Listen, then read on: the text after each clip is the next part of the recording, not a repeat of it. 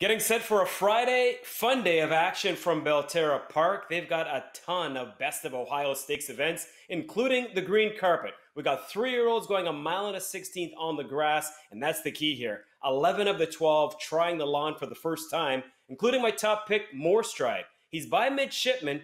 13% is that sire with his turf debut horses. Another key to this guy's success: tractability, great tactical speed. Last time out, just kind of found himself on the front end through some quick splits after three others didn't get out of the gate. Literally, the gate didn't open.